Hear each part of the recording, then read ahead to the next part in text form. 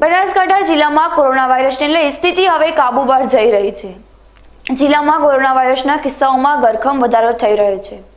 આજે પણ બનાસકાંઠા જિલ્લામાંથી અગાઉ લેવાયેલા 212 સેમ્પલમાંથી 4 પોઝિટિવ કેસ સામે આવ્યા છે। મહત્વની વાત એ છે કે હવે મોટાભાગના કોરોના પોઝિટિવ રિપોર્ટ શહેરી વિસ્તારમાંથી સામે આવી રહ્યા છે। વાત કરીએ આજની તો આજે એકવાર ફરી ડીસામાંથી વધુ 3 પોઝિટિવ કેસ સામે આવ્યા છે, જ્યારે એક કેસ પાલનપુર શહેરમાંથી સામે આવ્યો છે। ડીસામાંથી જે પોઝિટિવ કેસ સામે આવ્યા છે તેમાં ડીસાની લક્ષ્મીનારાયણ સોસાયટીમાં રહેતા 52 વર્ષીય પુષ્પાબેન અજયકુમાર પંચીવાડા, અસરગરી પાર્કના બરકત અલી ઉસ્માન અલી રંગરેજ અને સનરાઈઝ પાર્કના 39 વર્ષીય હિતલબેન માધુભાઈ મોદીનો સમાવેશ થાય છે। જ્યારે પાલનપુર ડેરી રોડ પર તુલસી વિલાની 23 વર્ષીય Hita Mahendrakumar રાવલનો corona report positive આવ્યો છે।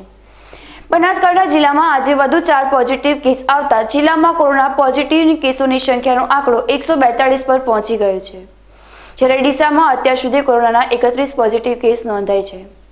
ડીસામાં પોઝિટિવ કેસોની સંખ્યામાં જે રીતે વધારો થઈ રહ્યો છે તે લોકડાઉન 4.0 બાદ આપવામાં આવેલી છૂટછાટ બહારથી આવેલા લોકોના લીધે થયો હોવાનું જાણવા મળી રહ્યું છે।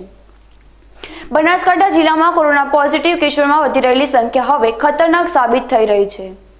સ્થાનિક આરોગ્ય વિભાગ દ્વારા વધતા જતા સંક્રમણને અટકાવવા માટે ખડે પગે લાગેલું હોવા છતાં હવે કોરોનાનું સંક્રમણ આંતરિક સ્વરૂપથી ધારણ કરી રહ્યું છે, જે આગામી સમયમાં ખતરનાક સાબિત થઈ શકે તેમ છે। ત્યારે હવે લોકોએ આ સંક્રમણથી બચવા માટે જાતે જ તકેદારી રાખવી જરૂરી થઈ ગઈ છે।